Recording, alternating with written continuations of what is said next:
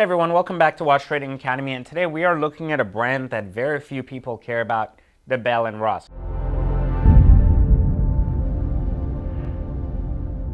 And I'm going to tell you how and why we're looking at this brand, because I'm going to show you how you can literally use this brand to turn 1K into $10,000. That's right. This seems to be something that most people that have very little money to their name only seem to dream about, having $10,000 to their name. So I'm going to show you how to use a brand as very not popular as Bell & Ross and literally do that. Now remember, here at Watch Trading Academy, we're the only place where you can really learn how to trade luxury watches and create a really hyper lucrative business doing it. There's a reason we've been doing it since 2005. There's a reason we've been teaching it since 2010.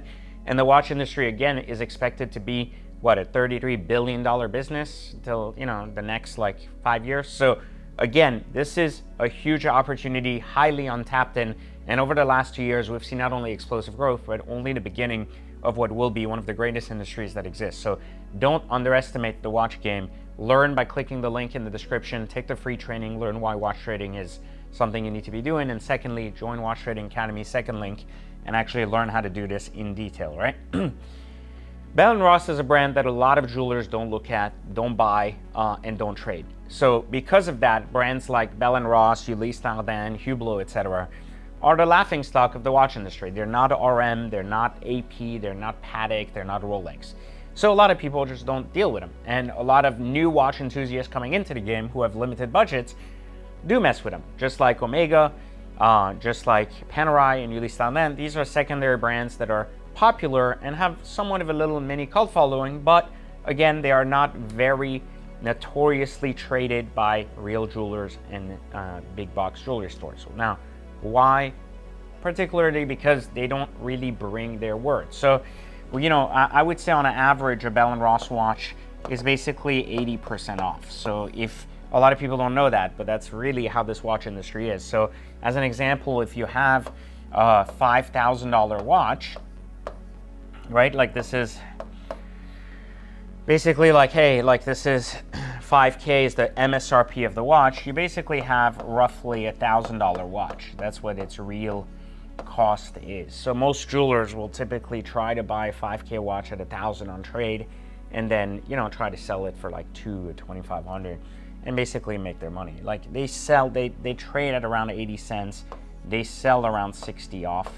So it's really where that market is. It's a 20 cents market, which is okay, but again, that's where that goes.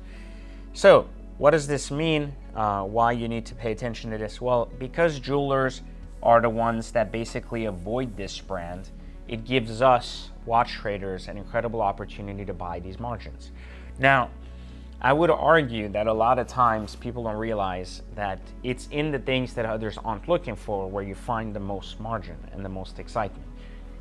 If you're buying what everyone else is buying, you're in a highly competitive market. So if you were to buy a Rolex, let's say Daytona, everyone and their cousin is buying Rolex Daytona. So jewelers, watch traders, end users, so everybody. So the market becomes hyper competitive and the margins get smaller because one person's paying slightly more, etc. And then these margins get gapped. So what that means is, on an example, if you had a Rolex deal for $10,000, the average wholesaler makes $600.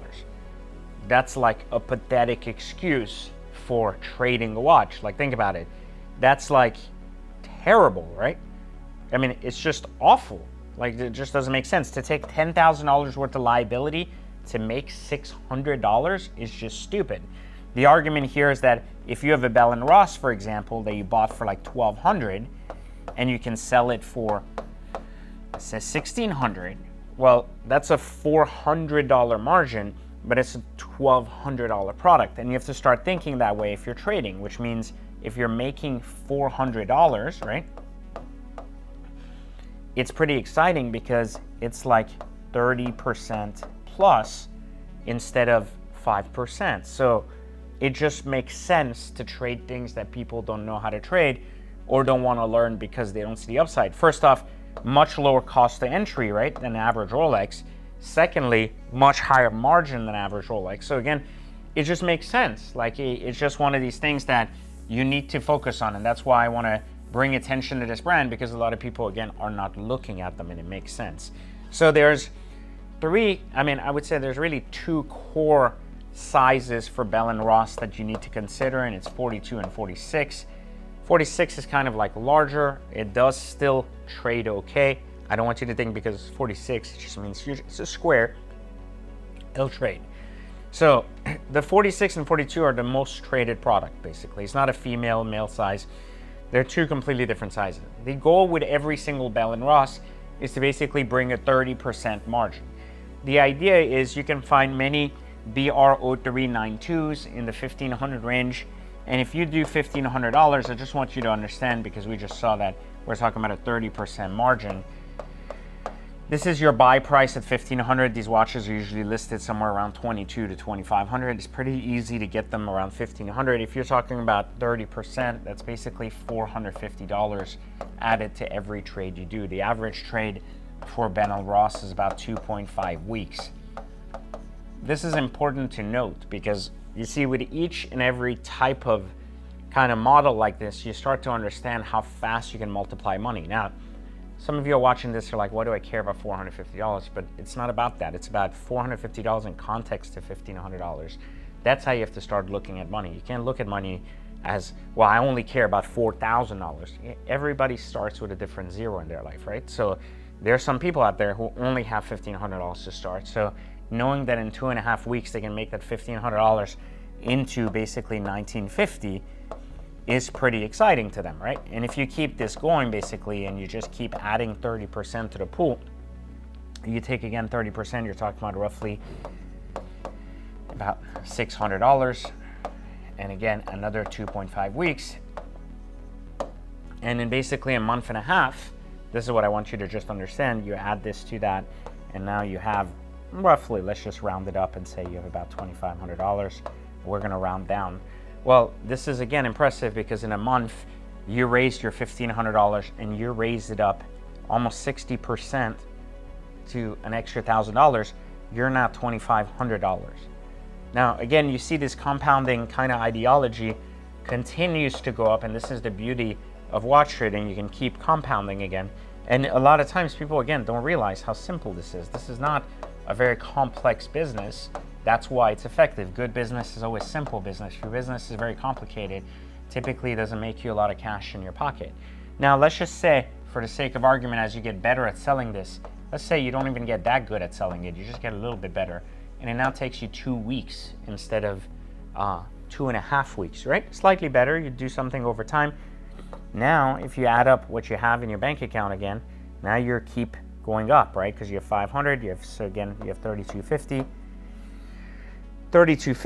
and I want you to just see that with a 2-week time frame. Now, again, you keep doing this, and now you add what, about 900, and again, I'm writing these down because I'm not trying to get down to a $1 whatever margin, but now in 2 weeks, so 1 month later again, another month goes by. This was a month and a half, right? Like 1.5. This was now 1 month. And I want you to see this again. Now you have 2 weeks later, another 900, and now your money is $4,000, right? Roughly $100. And 2.5 months have gone by. But remember, you started with $1,500. So in 2.5 months, you just went from $1,500 to $4,100. And here's the exciting part again. If we keep this going one more time, and again, this is just one more, and then you can keep doing the math upside. Now look at each margin is giving you a $1,200 profit margin. Let's say it still takes you 2 weeks and you're still not good enough to do it any faster. Again, now your next batch right here is about $5,300.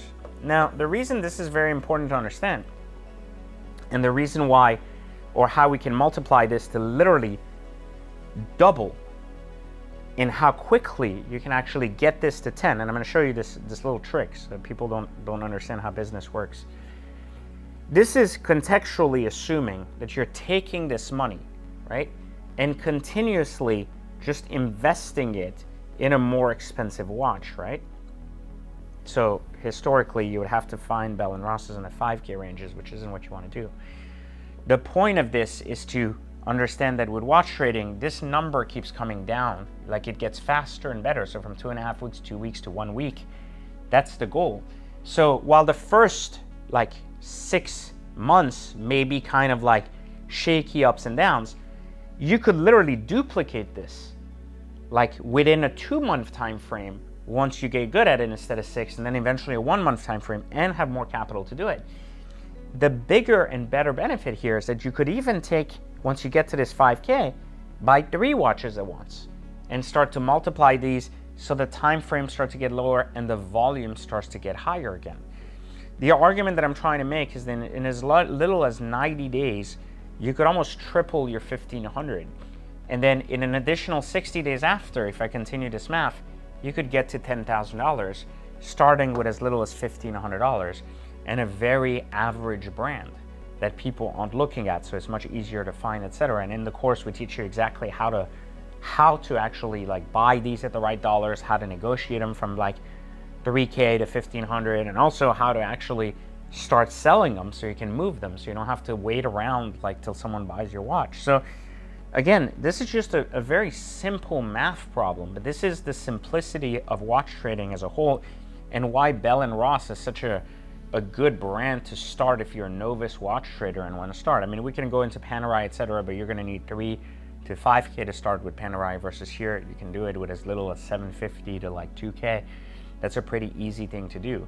So I just wanted to show you this because sometimes the math escapes people. The other arguments that people aren't understanding is that most people can put together $4,000. And a lot of times we have a shortage of money, which is basically like $1,000, right? Like we need $1,000 for something. If you add up like what a person makes working a minimum income job, like at a normal place like a Panera Bread or something, they're making like $1,000 every 2 weeks, you know? So the argument I'm trying to make here is that let's say you had $4,000 to your name, you could literally make $1,200 every 2 weeks, even if you did nothing else. So this formula here isn't just about taking 1,500 and duplicating it. It's about understanding that at each component of the dollar, what it means to trade a watch in what type of time frame. And this is a pretty powerful concept to just understand and be able to manage into whatever brand you choose to do. But here, doing it with Bell & Ross gives you a competitive edge and an opportunity to do that. So just wanted to share this with you guys, so hopefully you understand how to turn $1,000 into $10,000 with Bell & Ross, but more importantly, you learn how in 2 weeks you can take $4,100 and make an extra $1,200 with trading one watch, not even multiple watches, one watch, 30% margin on a brand that's not as popular as Rolex, AP, Patek, and so on and so forth. Again, learn how to do this. Click the link in the description and join Watch Trading Academy. Like, subscribe, turn on notifications, and more content like this coming to Watch Trading Academy. I'll see you guys next time.